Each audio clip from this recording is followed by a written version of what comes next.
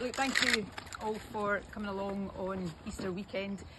I mean, first up, there is obviously nothing I can say about the ongoing investigation.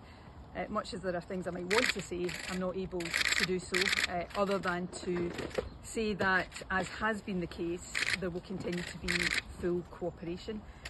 The last few days have been obviously difficult, quite traumatic at times, but I understand that is part of a process. I also understand, and I've always accepted, the scrutiny that comes on me as a public figure, and never shied away from that, hence standing here talking to you just now.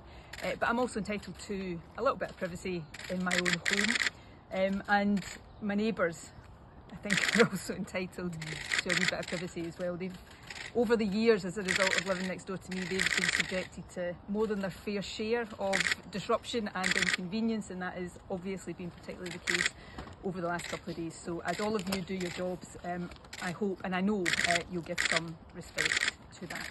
So that's really all I'm able to say just now, other than I intend to get on with life and my job as you would expect me to. Can we ask a couple of questions? Is that okay? One or two, yeah. What were the police looking for? Look, I'm not going to comment on the police investigation, and I think you would not expect me to do so. And is Peter home? Is he back in the house now? Peter's at home, as you would expect him to be. Peter's not able to say anything. Again, that's not necessarily a matter of choice, it's just the nature of this. So there's no point waiting around here for something that's not going to happen. But, you know, we're both at home. This is our home. It's where we're going to be. We're not going to shy away from anything or anyone. Have you been questioned? I haven't, but I will fully cooperate with the police as and when they request that, if indeed they do. Have they indicated if you'll be I am not going to comment on the police investigation at all.